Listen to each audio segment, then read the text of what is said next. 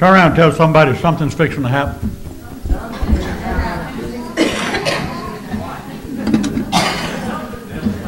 So good. I could never explain to you, out of all the meetings that I've been in, at Fresh Oil New Wine, have I ever experienced what I experienced this week, where 2 lesbians got saved, where old Southern Baptist boy, one of them King James only boy, he got rebaptized one morning. He stepped in the water and he fell out in the water under the glory of God, went to the bottom of the tank, and it took 3 of them to get him up. Weighed about 300 pounds, come up speaking in tongues. And he said, what am I going to do? He said, too late and there ain't nothing you can do. It doesn't happen. So, people, let me tell you something. Wednesday, was it Tuesday? I done forgot so much. We got home at 1:30 in the morning. One morning. Wednesday. 1:30 in the morning. You don't know what it's like to see God's glory among 4,000 people, where you got anywhere from 1,000 people laying in the floor. 1:30. To see God move among Lutherans and Presbyterians, Evangelical Catholic, Baptist, Methodist, Pentecostal. People is bringing the church together. God is bringing the church together. Even though that we're still going to have denominations. The little doctrinal things that separated us for long, even as this Pentecostal preacher said the other night, we need to lay those things down, because it ain't but one thing that matters to the church, and that's whether or not we're being an example of Jesus Christ, carrying the gospel message to a lost and giant world. These other things will fall in place where God wants them to.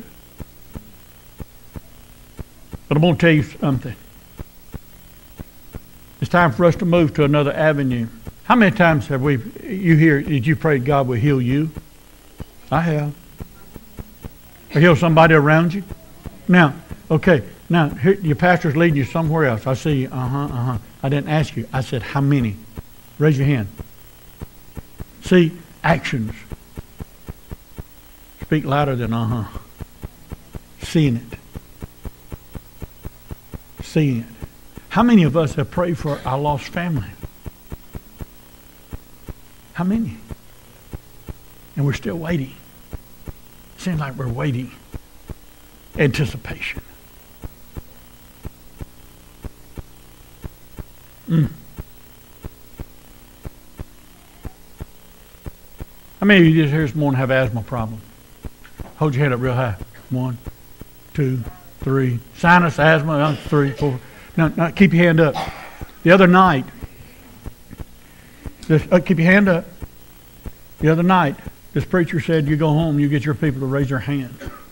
He said, Satan has attacked our churches with sinus problems and asthma. That's what he said. Allergies. And he says, today, allergies keep people out of church more than anything else does. And I'm going to be honest with you, how true that is. I've never had allergies before in my life. I got something happened the other day, and I was just so embarrassed. My nose just running like a water faucet. But the healing is coming today. And this is what he said. But the only way the healing can come is for you to believe and not doubt. Believe and not doubt. Hello? Believe and not doubt. Well, I've had it so long, and I'm just wanting God to heal me. So you talk about for having it so long, that's in the past. Today is today. Amen? Amen. Now I hope you get it through this message this morning. Take your Bibles and turn with me, please. And Carl, I'm doing all I can to stand right now. The glory is so strong. So, you're the next in line. If I go down, you take it. And I ain't playing. The glory of God's all over me. Turn to Mark. chapter 5.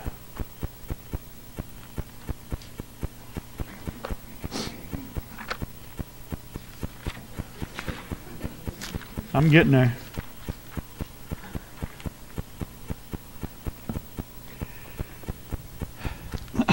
I want you to leave that up there if you will.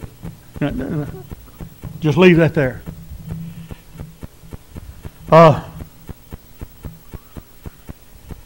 We're familiar with the story here of the demonic, amen?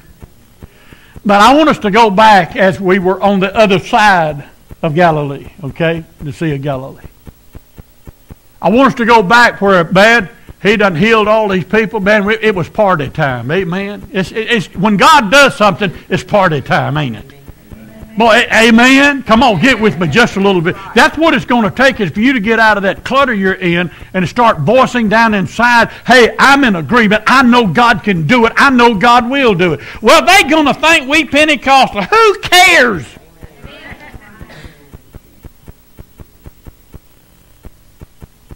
Amen? Amen. Ah! Glory! Well, that just scared me to death. They were on the other side. Jesus said, let's go to the other side. Let's go to the other side. Understand, he had already predestined where they were going. He's already predestined where we're going, but it depends on us what it's going to be like, and it depends on us what we're going to be like trying to get there. Amen. So here it was, they was out there partying, boy, they was having a good time, they was out on the sea, and they were just going across that old calm sea, and all of a sudden the storm rose. You ever been that way? Boy, it's been nice at my home, but the storm rose. Jesus was on the hinder part of the ship, the Bible says, laying on a pillow. Jesus was asleep. And they come back there, Master, Teacher, do you not care that we perish? And Jesus got, I can just imagine him getting up.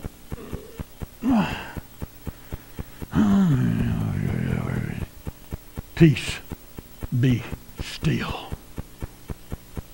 And the winds and the waves obeyed him, and stillness come, and guess what? It was party time again. Amen? Amen. Man, it's always a party when everything's going smooth. Man, it's all right when everything's just going hunky-dory. But here the Bible says they come up to the shore of the Gadarenes. And the Bible says when they come up to the shore, that Jesus stepped out of the boat, lo and behold, there was one that met him. There was one that met him. There was one that met him. Do you hear me? Amen. Full of demons. Preacher, what are you saying? Look what it says. But when he seen Jesus, where? Afar off. The Bible says he did what? He ran and he worshiped him. People, how can a demon-possessed body run and worship the Lord God Almighty? Hey. Why? How? No, how?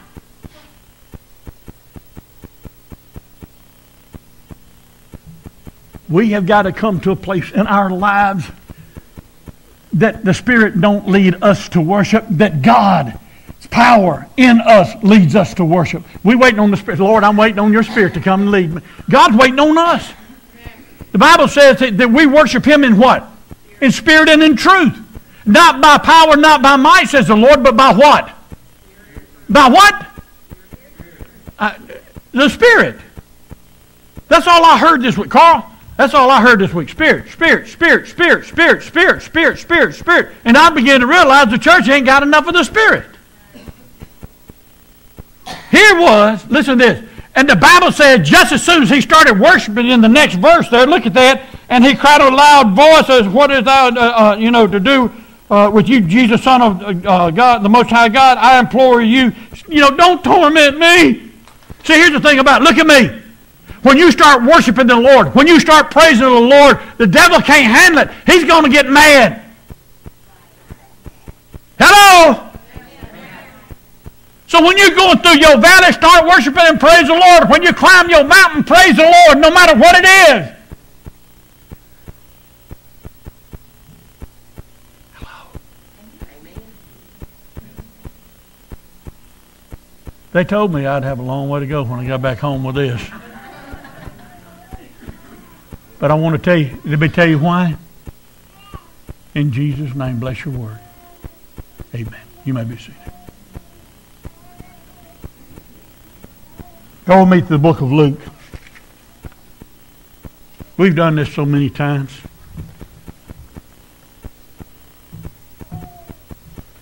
Luke chapter 8, verse 43.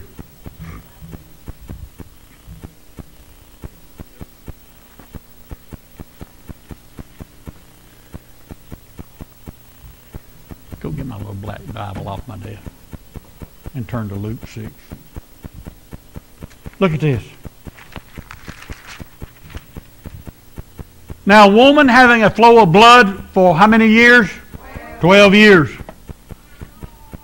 Who had spent all her livelihood or all her money on physicians and could not be healed by any. Couldn't be healed by any. This is us. Understand, this is a portrayal of us. Not just physically, but spiritually. You know what? I went up there. Thank you. I went up there, but I went doing something when I went. It wasn't just to go to some kind of meeting to get away from town. People, I had to have the expectancy that God was going to do something. When you come this morning, were you expecting that God was going to do something? Look at this. Listen to this.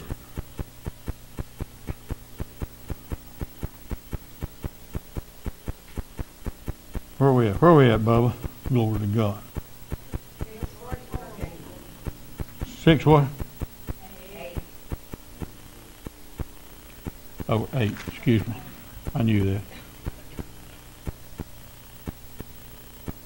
She came from behind and touched the border of his garment, and immediately her flow had stopped. That blood stopped, and Jesus said, "Who touched me?"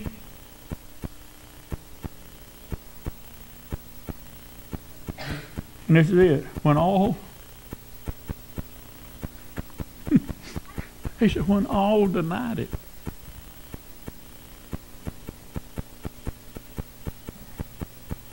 I don't want nobody to know I'm like that. I didn't do it. I didn't touch him. I didn't shout at church. I didn't raise my hands. I didn't do it. They doubted it.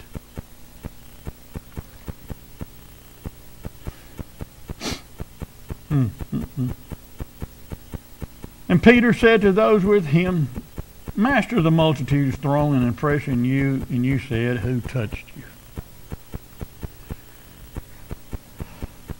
Are you ready? The problem in the church today, there are too many people that are bumping up against God. There are too many people bumping up against God. What do you mean? Man, our church was full this morning. Boy, we just seen it happening down in there. And people look excited and people, man, but when they walk out the door and they get out there in everyday life, it's always a different story. That when the devil hits them in the face, they fall down. Where's that glory at? What they've done is they went to church that day or they were at home that day and all they did was kind of bump against the Lord. You just bump against him. I got me just a little bit to get me home. But Jesus asked the question, who touched me? And Peter said, what do you mean? There are people that's bumping against you everywhere. And you asked who touched you? Listen, here's where the real detail comes in. He said, somebody touched me, for I perceive that virtue has come out of me. That's the only one. Listen, people, you can get in the Spirit on the Lord's day, and you can jump and smoke and snort and have you a good time. But listen, getting in the Spirit, you've got to reach in and touch the Master. You've got to grab hold of the Master. You've got to grab a hold of everything of what He's doing and how He's doing it, and not try to do things your way. I had a lady one time, laid hands on her. Won't never forget, at New Hope Baptist Church, and she went out like a light, and she said, what in the world happened? I couldn't tell her. All I could just think was, you've just met the Master. You've just met the Master. But see, here's the thing about it. We pray for healing every day. Every Sunday, we pray for healing. We lay hands on people. You know what? And I think sometimes that we've got used to the fact that, oh, in the name of Jesus, be healed. Here's the thing about it. We're touching Him, but we're not touching Jesus with it. Listen, look at me. God's Word does not lie. God's Word does not lie. 2 or 3 of you believing is touching anything shall ask, and it what? It shall be done. Here was a woman that says, I don't care about the crowd. I don't care if they're bumping up against him and they're all over him. If I can but just touch the hem of his garment. If I can just touch this garment. And this is what it was talking about. This here, the tassel, this here. Do you realize this represents the names of God, the prayer, the names of God right here. If I can just touch it, I know I'll be made whole. Here's the thing about it. When you and I come to a place and a time and a point in our life that realize if we just touch God, if I just touch Him through the Holy Ghost, that I know things are going to change in my life, in my family's life. Listen, in my finances. Listen, if the Word of God says you shall prosper as your soul prospers, when your soul starts prospering, you're not going to only prosper in your money life, but in your spiritual life, in your family life, in your job life, in everything. What God does is He takes care of everything for you.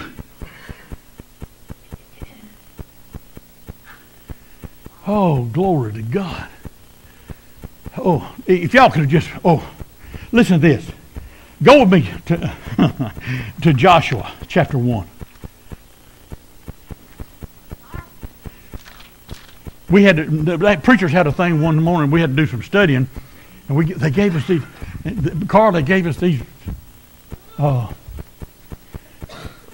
original, the Greek Hebrew Bible with all them words. They call them words that look like scribble to me, with them Jewish words and stuff in it. Are you ready for this? The Bible says, verse 2, look at this. Moses' servant is dead. Now therefore arise and go over this Jordan, you and all this people, to the land which I have given the children of Israel. Listen, here's the thing about it. I want you to get this. God brought the children of Israel out of Egypt. Amen? But it's just like it is today. God has saved us, but here He brought the children of Israel out of Egypt, but He had had problems getting Egypt out of the children of Israel. They were all the time looking back. Oh, it wasn't so bad. It wasn't. But listen to this. He told them to get together, be strong, good courage. Verse 6 down there. He said, no man shall be able to stand before you all the days of your life. He's talking not only to them, but us. Why? Because you and I are descendants of Abraham. You know why? We've been circumcised by the blood of Jesus Christ. We've been set in that same lineage. And listen to this. Over there, look at chapter 3, verse 4. He told them what all to do. He talking about this 3 days here, that resurrection day. The officers go through the camp. He said, when you see the ark of the covenant of the Lord your God and the priests and Levites bearing it, in verse number 2 or 3, then you shall set out from your place and what? Go what? Everybody. Go after it. Now, God is telling the church, and it has in times past, my Spirit is moving, go after it. Stop sitting still, go after the move. Hello? Amen. Amen. Yeah, preacher, that's it. You preaching now. Amen. Glory to God. But listen to this. Yet there shall be a space between you and it, about 2,000 cubits, which is close to a mile. Why so far away? That they could see the move, every move that God did, and follow it. Now, but He said, don't come near it, that you may know the way by which you must go. See there? Listen, why? For you have not passed this way before. God, see, we talked about this not long ago. We're passing a place where we've never been before. God says it's time for us to be ready. It's time now to be ready. You're going through something today that you've never been through before. My friend, and I'm going to tell you what, it ain't going to get you sitting at home. You got to get out and go to work. You got to get out and start pleading the case. pleading the blood. It's time that we stood up. If we're going to call ourselves Christians, for God's sake, let's act like it. Amen? Because I want to go and show you something else. So the people set out, in verse 14 over there, so it was when the people set out from their camp to cross over the Jordan that the priest bearing the ark of the covenant before the people, and those who bore the ark came to the Jordan, and the feet of the priest that bore the ark dipped in the edge of the waters. Listen to this. For the Jordan overflew during his banks during that time of harvest. In other words, it was flooded. It was out of the banks. And when the waters which came down from upstream stood still, rose up in the heap, listen, far away at Adam. Now, it's not talking about the first Adam. Understand that. How do you know that, Brother Bubba? I looked it up in the Greek text, Hebrew text. From Adam, why? To the city beside what? Zaratan. Zaratan means one who has been pierced. That's what it means. So if it's from that second Adam, the one who has been pierced, now look what it says. All the way from glory to all the way to the Dead Sea. It opened up. That's what it says. It opened up. And the Bible says they crossed on dry ground. Now, I'm going to go ahead and tell you the rest of this. After they crossed, and they got in the middle of the Jordan River, the Bible says that the priests and the Levites, they set the ark down. You read it. Joshua told 12 men of the tribes of Israel, one man out of each tribe, to get a stone, because it was there that they're going to build an altar to the Lord. And they placed it there. Then Joshua told the people, it says, get ahead, go ahead. See, they went ahead of the ark.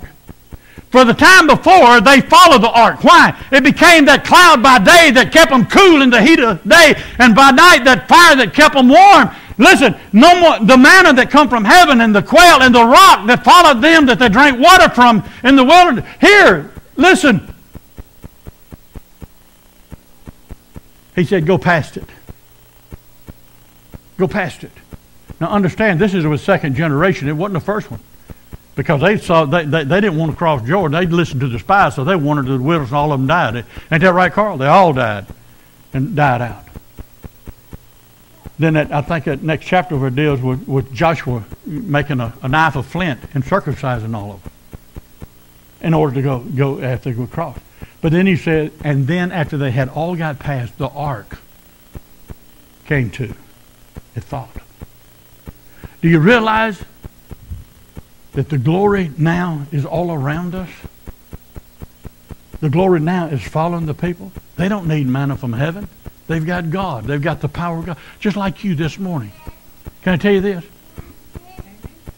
You don't need a preacher on TV to tell you that you send your $500 or $1,000 in or this or that, and God's going to bless you bountifully. You already know that.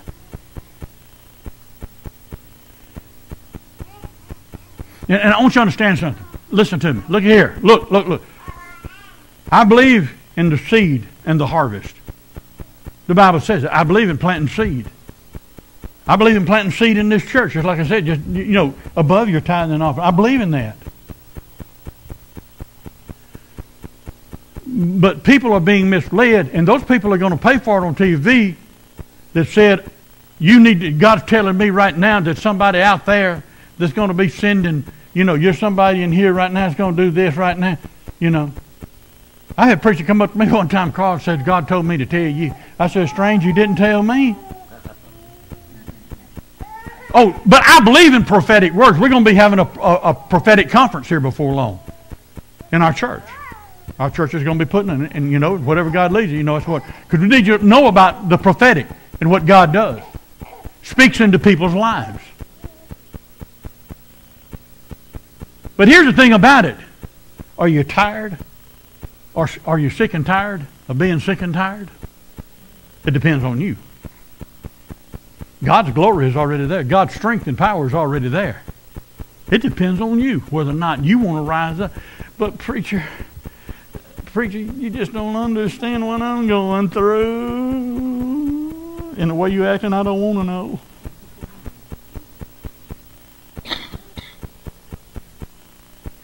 Greater is he that is in you than he that is in the world. Always remember that.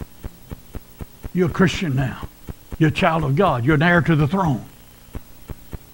Everything that you saw Jesus do, he said, you'll do those things and even things far greater. You know what? You're getting out of the natural and getting into the supernatural. God, I need something. I need a touch from you. I agree. People come, Brother Bubba, I'd like God to lay hands on me and pray for my healing. Amen.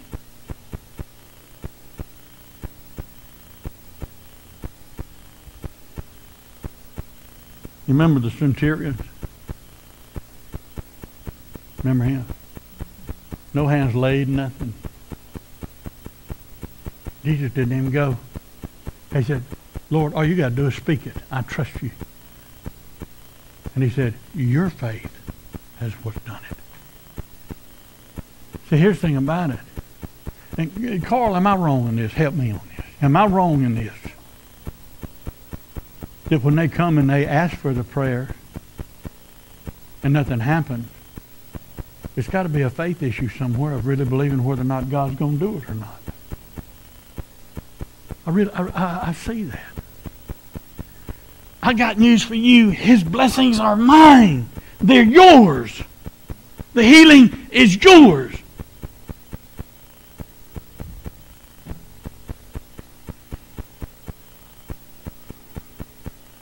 I had somebody ask me the other day, and you know, well, how come God ain't healing you? You must be doing something wrong. No, it ain't not that I'm doing something wrong. It ain't that I don't have faith. I believe there's a reason and purpose for everything, because he does heal some people when they ask. But I'm going to tell you what. I've understood one thing, that through this, that I've grown. I've grown in my Lord. Because right now I ain't even hurting. I mean, I got glory all over me. The devil can't stay around, and understand that, you know. But see, here's the thing about it. You got to start believing God.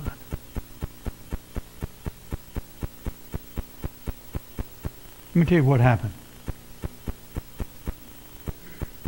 God's word, God says he blesses those that bless him. Amen. One night up there, I don't know, y'all may have seen it on there. I was sitting beside this black lady. And as I was sitting there, I heard her tell her husband, she says, I wish that we had the money to get that. And it's $65. And God said, give it to her. I didn't even think. Has God ever told you something and you kind of thought about it a little bit? I didn't even think. I went, and I said, here, buy those tapes. Oh, no, sir. I said, don't take my blessing. I promise, no sooner than I did that, Ron Phillips up on the stage said, Bubba. And I started walking up, his son, Ronnie, walked down and said, Dad said to give you this. That's about $100, 8 tape series. Immediately turned right around and gave the money back. Do you know why? I figured out, Carl, why. Because I didn't think about it. It's obedient. I didn't think about it.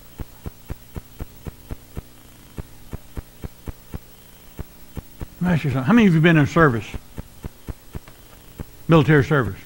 Anybody been in a military service? Just when they say attention, do you think about it?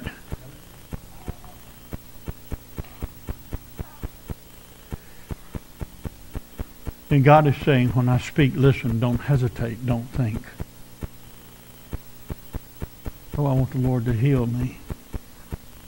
But I say you messed up, but I just hope you'll right then, this time.